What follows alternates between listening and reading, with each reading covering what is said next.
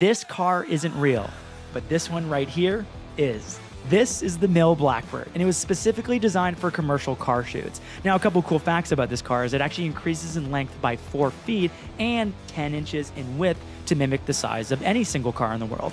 And then the actual car that they're filming the commercial for is rendered in post-production on top of the Mil Blackbird. Now, this part's gonna really blow your mind. On top of the car is a 360 camera that captures the environment around it, and then they use that footage and superimpose it on the rendered car afterwards so the reflections look real. What? So can you believe that